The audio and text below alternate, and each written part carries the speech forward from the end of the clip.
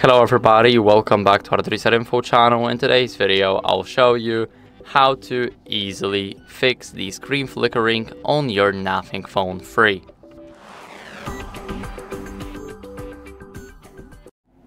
So first, what we want to do is adjust the brightness in these settings. So go to settings, and here we need to go over and scroll to display.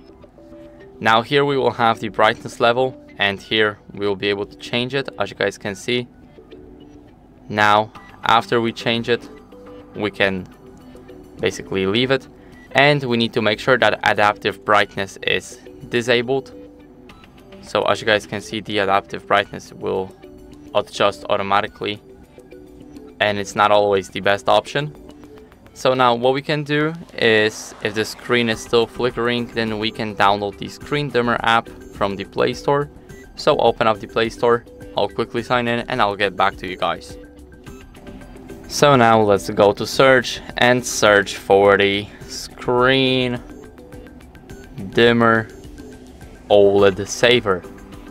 And now click on the first app right here with the black and white logo, click install, and it should take less than 10 seconds because the app is 2 megabytes. Now click open, and here we need to give it permissions. So let's grant permission to allow modifying system settings. It has to do that to control our brightness. Here, as you guys can see, to update the overlay when you rotate your device or toggle the keyboard.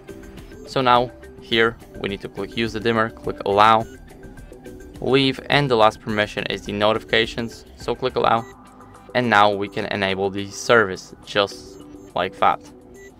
So here we can change it, as you guys can see, and if we don't want it, we can simply disable the screen dimmer. And last thing you guys want to do is check for software updates in the settings. So go to the settings. Now here scroll a bit down until you guys see system almost at the bottom, and here click on system updates. As you guys can see, my system is up to date, but if yours isn't, then I recommend you guys updating it. It's very important to do so, not only for security patches but also for many glitch fixes, including the screen flickering and much more.